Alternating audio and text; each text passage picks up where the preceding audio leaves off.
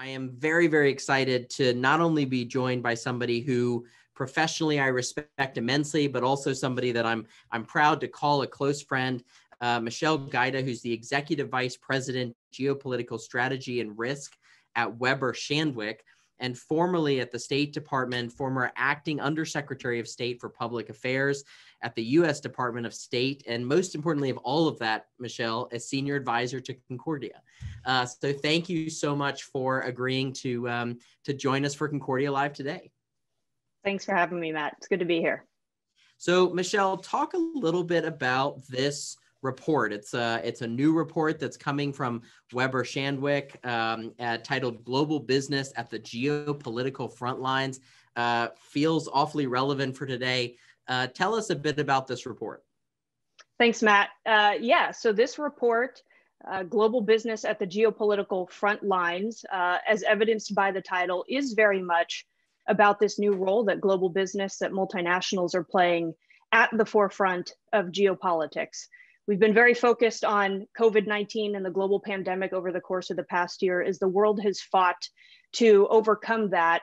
At the same time, you've seen the contours of a very, and perhaps less visible trend come into play in terms of the geopolitical environment. It's this new era of great power competition that businesses find themselves in the crosshairs of. And I'd say there's two things that make this a different type of geopolitical arena than we've seen for the past 70 or 75 years. One is that you've got new rising and global powers challenging the core liberal values and institutions that have made up the world order for since the end of World War II, over 7 decades. And secondly, it's a geopolitical competition that's taking place across a number of domains: economic, technological, and information, more so than anything military or kinetic. And when it comes to the economy, when it comes to technology, when it comes to information, these are all areas, domains, arenas that multinationals can't help but touch, can't help but influence. And so for better or for worse, they find themselves in the crosshairs of geopolitical competition taking place in these areas. There's a lot of risk that comes with that on the one hand. There's also a lot of opportunity that comes with that on the other. So this report dives into what those trends are and focuses specifically on 3 of the top trends and risks to businesses and their reputation given this new environment in 2021 and then likely beyond. So I'll just walk through the 3 of those real quick. The first is supply chains. They are in the public spotlight. They are in the political spotlight.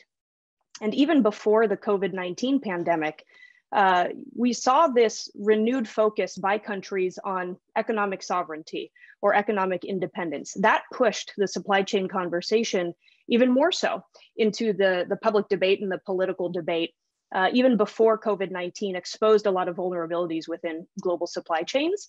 That will continue. It didn't start with the virus. It's not going to end with the virus.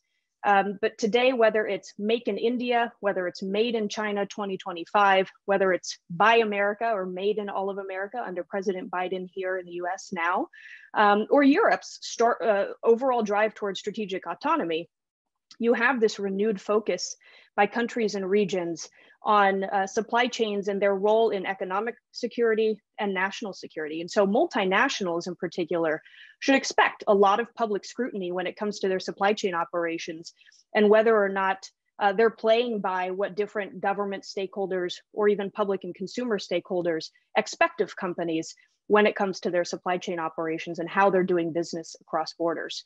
And this is especially true when it comes to human rights issues. A lot of increasing scrutiny on human rights issues within multinational supply chains.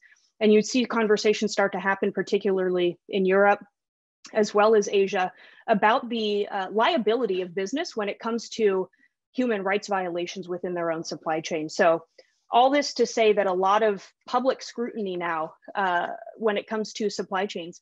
We did a global media analysis and found that global media and social media mentions of multinationals, of supply chains and forced labor increased 282%, almost 300% from 2019 to 2020. So you have a lot of increased conversation in media and social around what companies are doing as far as their supply chain. So multinationals, their business leaders, communications leaders need to understand that supply chains are a new vehicle for policymakers, for the public, for consumers, for employees to assess whether or not a company is acting in the interests of a nation, in the economic interests of a nation, and whether or not those are aligned even with their own company and core values. That's risk number one. Risk number two is technology competition. We've all seen over the course of the past few years, but especially over the course of the past year, in this era of geopolitical competition or great power competition, countries are starting to realize that control of key technologies is core to their economic prosperity and their national security. You see the US and China in particular calling on their own technology and innovation sectors to advance the national interests. President Biden even has identified disruptive technology as one of the great challenges of our time, alongside climate change and alongside the threat of nuclear war. He even went so far to say last year that corporations, when it comes to their role in this competition, have a responsibility to their employees, to their community, and to their country. We found, and we did a survey this month, February 2021, to understand whether or not home country is becoming a stakeholder to business that is starting to intersect with emerging technologies. 77% of Americans believe it's important that companies and organizations make company decisions that protect national security. 46% said it was very important. So almost half of Americans said it's very important for companies to make decisions in terms of national security. So you've got a lot of public awareness now and expectations now for the role that companies, at least in the United States, are playing when it comes to advancing the national interest. Technology competition is certainly accelerating this. So multinationals are going to have to start to consider home country government and citizens as stakeholders of their business and think about how that factors into their business strategy as well as their communications. And then finally, disinformation, major risk to businesses, multinationals, as well as being both long-term in nature and urgent at the same time. Given the role of economic statecraft, given the role of information statecraft in the geopolitical competition today, these are tools, information statecraft, influence campaigns that certain nations and certain states will use to advance their own influence, to hinder that of others. And so multinationals, because they matter so much to the economic competition that's taking place, unfortunately are in the crosshairs of this competition and stand to become a target for either hindering or advancing a certain nation's economic interests. And so the communications technology and advancements happening there make that even worse. This is bad news for multinational companies. You've got automation, bots, algorithms, computational propaganda that is accelerating the speed, the scale, the velocity of the way information travels today. That becomes really hard for companies to start to mitigate against. So where you have business leaders worried about a viral tweet over the course of the past few years, think about that at 5G speed now when you have computational propaganda flooding the information space. And so companies have to think about how they're building disinformation resilience as they're operating across borders. So these are just the three of the top risks that we see to companies, to multinationals, to their business, as well as their reputation, and things that they need to start preparing for in terms of finding new communication strategies and principles to help both mitigate risk on the one hand and seize the opportunities that this presents on the other.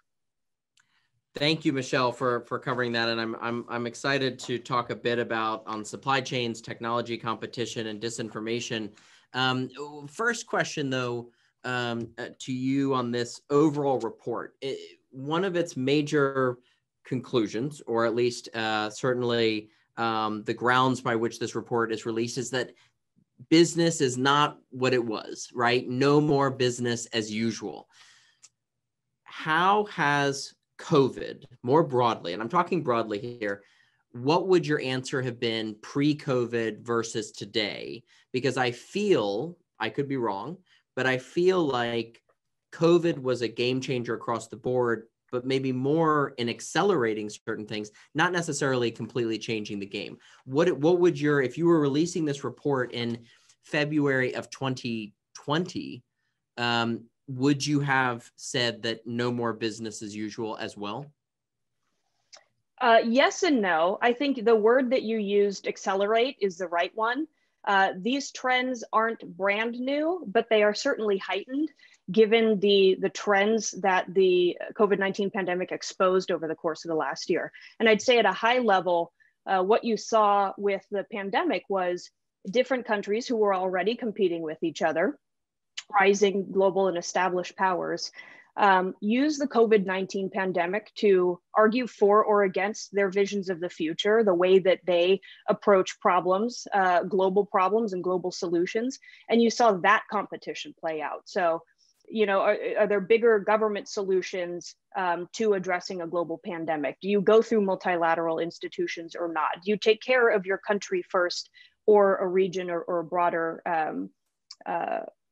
countries across the globe? And so you see that type of competition and debate take place across a number of countries that were already competing. So I would say these have all been risks. Like I said, supply chains were coming to the fore as countries were more focused on economic independence even before COVID-19, but it's accelerated, certainly. Same thing with technology as well as disinformation. So it's certainly about the heightened risk that these now present. And geopolitics is always interesting because they're long-term risks, but they're urgent at the same time. And if you're going to address them and address them properly, our hope is that businesses will start to think about what they can do to mitigate risk, rethink their communication strategies and their communications operations in order to do that now, versus when these things become a crisis and you're scrambling to address them last minute. How much of this, though, is out of the hands of business to an extent? I mean, risk mitigation, of course, if you're running an international corporation and the standards are one thing in one country and the standards are completely different in another country, what is that first step in terms of the power that business can play to both advocate for change, but also at what point do you sit there and say, there's no more that business could do, government either has to step in or not, but there's no more that business could do to improve the situation or address the supply chain issue? It's a great point. What companies can do even before a crisis hits is build resilience into their system. So these shocks are inevitable, and it's too hard to predict what is going to be an issue. So we've seen supply chains, technology competition, disinformation come to the fore. But as 2020 taught us with the COVID-19 pandemic, shocks, epidemics, pandemics can come from anywhere. So the best thing that a business can do is start to build resilience into their organization right now. From a communication standpoint, that means building reputation resilience and reputation equity. So how are you increasing now, today, the awareness, the equity, the trust behind your organization, behind its values and what it stands for, so that when the inevitable crisis does happen, geopolitical or what have you, you come through it stronger and bounce back more resilient. So the proactive thing that organizations can do is start to build resilience now versus, again, attempt to deal with crises once they're already an issue. But what do you say to the CEO of a company that says, yeah, but I don't want to be an activist. That's not my job. I'm running a company. It's not necessarily about being an activist. I'd say to one of the points I made earlier, a multinational company, willingly or not, is a part of the economic, technological, and information competition that is taking place across countries and regions. So with that reality, what does that mean in terms of what a business needs to do in order to, at a minimum, protect its reputation, and on the other hand, use their reputation influence to advance certain values? So it's not optional about participating or at least preparing for the risks that come with this new geopolitical environment, but at a minimum, understanding what these new trends are and making sure that when there is a risk or there is an issue, you have enough resilience in your system, in your reputation, to make it through stronger. Do you think that everything that's happened, especially in the last 12 months, only further emphasizes that, frankly, supply chains have to go local? That things are going, that we've seen countless examples of countries that have been kind of left in a huge lurch in terms of addressing COVID. Certainly, you think about the global battle over things like PPE and all of these different pieces of how does a global community operate in this kind of environment? Doesn't it put a great deal of pressure on governments to say let's go local rather than go abroad? Yes, and you're seeing a huge push for that across different countries and regions. In India, for example, the new Make in India emphasis, Prime Minister Modi last summer, I believe it was in July, had posted on LinkedIn in an article and a vision for India as the new global nerve center of supply chains. And so they're doing a lot to attract manufacturing there for folks where that would at least diversify, if not localize their supply chains. You've seen a lot of legislation in the United States bringing together strange bedfellows like Senator Marco Rubio and Senator Elizabeth Warren together on supply chains and strengthening the national security position of our supply chains, decoupling them from China and other places so that we're not so dependent on things like pharmaceutical ingredients to get into the United States. And so you're seeing this happen in a lot of places. And I'd say, again, that push started even before COVID-19 pandemic, but was brought very much front and center stage when the pandemic shined a light on how dependent many regions were, including in Europe, where I think morbid dependency was one of the phrases that one of their leaders in the EU used. So they're driving towards strategic autonomy. So they're trying to reshore to gain more control over their supply chains. Again, there's public expectations about what companies should be doing to make sure that they're taking care of certain consumers and customers. And then there's expectations on the part of policymakers that businesses also play along from a national security and economic security perspective. You, in the report, one of your three themes of this report is around technology competition. It's hard to even finish that sentence without immediately saying China. How are you going to see in the United States? Do you expect more heightened pressure on companies in the United States to align their business interests with U.S. government policy as it relates to China, even if that could be very damaging to potential business growth and business opportunity? I think the answer to that question is we'll see.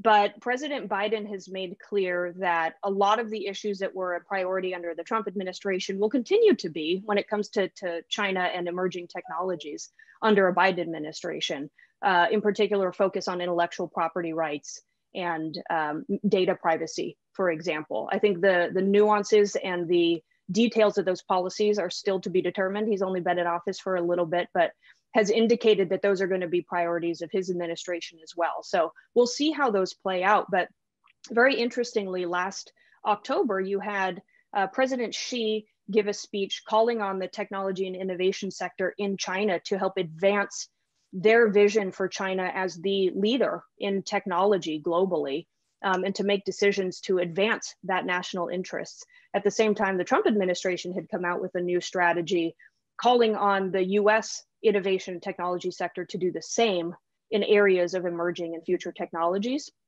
And so you're starting to have this conversation about the role that companies should play in advancing the national interests.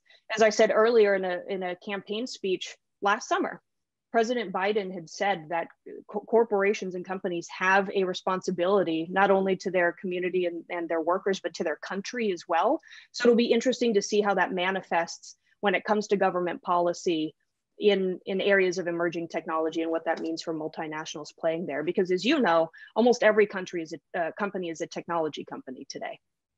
So how does that impact then business in the developing world? If the elephant in the room, for lack of a better way to put it, is U.S. and China, what does that mean from a business perspective in terms of investing in new markets and developing economies? Well, from our perspective, a huge consideration is going to be how businesses are communicating around the value and the values that their business, their products, their services in these areas of emerging technology are bringing to the world. And I use the example of the US and China, the speeches and the strategies that came out last fall. Are they in fact advancing an open, liberal, democratic world order or you have President Xi's vision that is underpinned by a overall strategy that advances a socialist system with Chinese characteristics, as they say. And so I think businesses are going to start to be measured, whether it's in the developing world or even in their own backyard. How are their businesses, how are their products and services advancing values, interests of countries, as well as their own employees and consumers in the context of those competing visions of the future? Do you anticipate, just taking a quick step back and to a question that came through on the chat, in the way, for instance, that consumers have completely, I think there's been enormous education for consumers to say, we want to know where our products come from. We want to know how they're made. We want to know that they're ethically sourced, right? This has been an enormous business trend, which has shifted the entire business community in terms of how they focus on these issues. We see that time and time and time again at Concordia. Do you see that same effect coming in terms of a public and a consumer that expects the same from say, let's focus specifically on the US. You said 50%, correct me, and do correct me if I'm wrong here, but 50% roughly of Americans expect that companies will operate within the national interest. Do you expect that number to grow? Do you expect it to be that same trend line of companies starting to brand and say, we're doing this and that in the national interest of the country and therefore buy our product? I think that is one of the emerging trends that we're starting to see. And so with the technology competition in particular is where you start to see this new conversation or consideration of home country as a key stakeholder. There's this large conversation going on around stakeholder capitalism, that it's not just about shareholders anymore, but about employees, communities, and customers. What about country? Is that going to increasingly be a primary business stakeholder? When it comes to technology competition and the way that you see governments as well as the public start to measure companies by if or how they're contributing to certain national security or economic security goals, you start to see that as an emerging trend. So we'll keep our eye on it, but at this point, it means for business leaders and communications leaders at multinational companies, as they think about how they engage all sorts of stakeholders, it is well worth their while to start considering home country, government and citizens as a stakeholder based on these new public expectations. And the poll that we did, and you're right, it was 46%, almost half, say that's very important for a company to help protect the national interest. That's in the United States. And there certainly have differing points of view across the globe. And so companies need to be aware of what the public and government in every country where they operate, what their attitudes and perceptions are. And so that's where data and analytics and an understanding of your audience is really important to how companies are navigating this new geopolitical era. One of the other big pieces you flagged in this report is all around disinformation, and at a time when one consumer can all of a sudden be incredibly powerful because of Twitter and other social media platforms. It's given voice to consumers, which in many, many ways is a very powerful thing and a positive thing, but in other ways can also lead to great disinformation. What is your top line advice to companies when their brand becomes more and more well known and it's so easy to lose the narrative so quickly? The advice is that the time to build resilience is now. So it is very hard to come from behind when there's already misinformation or disinformation out there about your company and your brand. And up until then, you haven't done enough to make sure that the awareness and the credibility and the trust and the loyalty to your company and to your brand isn't there. It is not the time to do that once you're already in a crisis. And so our recommendation to multinational business and communications leaders is to think about how are they building equity and awareness and trust behind their company reputation, what it stands for in terms of the value and the values that it's bringing to the world, to do that now. So as mis and disinformation is out there, and business leaders should think about it as when does it happen, not if. When that happens, how do you make sure that you've already got enough equity behind your reputation to make sure that your customers and your employees and the public at large isn't necessarily, their perceptions aren't necessarily changed by one piece of disinformation. So to build that equity right now. So this is the first iteration of this report. Again, global business at the geopolitical front lines. You, when you were at the State Department, led an enormous restructuring. Is that to some extent what inspired you to, when I hear what you're saying, it's don't wait, be proactive, don't wait for things to come for you, be prepared for it. Is that what really inspired a lot of that restructuring at the State Department? Yes, absolutely. So the communications environment is incredibly complex now, given the advancements of technology. So it's not just about social platforms anymore, but like I said, you've got automation and bots and algorithms and artificial intelligence influencing the communications landscape. You also, at the same time, have a very complex foreign policy landscape where it's not just about bilateral relationships anymore, but every country is deeply integrated economically, culturally, diplomatically. And so for any organization, whether it's the State Department or a multinational organization, has to rethink its communication strategy and its communications operations. That's what we did at the State Department. I was very proud to have led, alongside my colleagues there, the largest restructuring at the State Department in 20 years, to completely rethink how we are communicating American foreign policy and American values to the world. That meant major increases in data and analytics so that we could have a deep understanding of the global media environment, which is very diverse, very complex, very fast moving, content creation, an understanding of domestic and foreign media, et cetera. So I would say, yes, it was very much driven by external realities, the communications realities and foreign policy realities, and that all organizations, including multinational companies, should think about how they are now structuring their own communications operations and operations writ large to navigate this geopolitical and communications environment successfully. Well, I think overall conclusion from this report, and I encourage everybody to read it. Don't wait, be proactive, and then we'll end it with this, and then come talk about it at Concordia. That's the perfect combination of everything. So, Michelle, thank you so very, very much for sharing with us this report. Again, Global Business at the Geopolitical Frontlines, a report by Weber Shandwick. Michelle, it's a great pleasure, and very, very interesting insights, but for sure around technology and disinformation, around supply chains, technology competition. These are issues that companies should not wait for problems to come to them, because most likely they're coming. Absolutely. Thanks for having me, Matt. Thanks to you and the whole team at Concordia. Thank you, Michelle.